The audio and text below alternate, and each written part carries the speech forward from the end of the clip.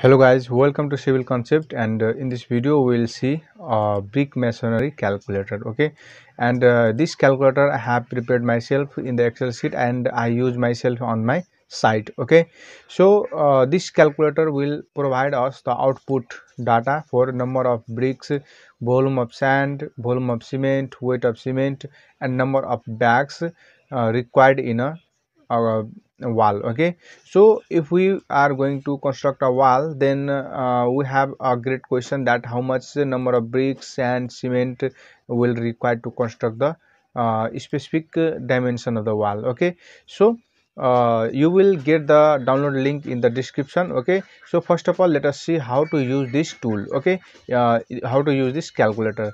Here you can see here, fill all the red colored box. You can see here, this is a red color box which we have to fill. Okay, so for example we have to construct a wall of length, for example 8 meters. So you have to provide here 8 meter.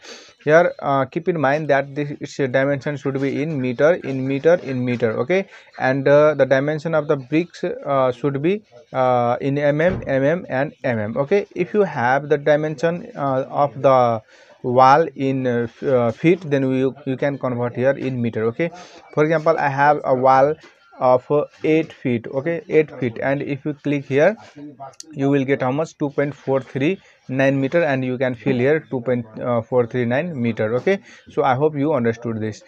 Now I am going to construct a wall of length 8 meter, width 0.12 meter, height of 3 meter. Okay, and now we have to provide cement sand ratio is 1:6. Okay, so you can put according to your requirement 1:4 or 1:6. Now length of bricks is by default 240 mm, width is 115 mm, and height is 75 mm, and thickness of mortar generally we provide 14 mm, so I have put here 14 mm. So you can put here 12 mm or 16 mm. Okay, so I am putting here 12 mm. Now if we just click here anywhere on this Excel sheet, then you will get how much?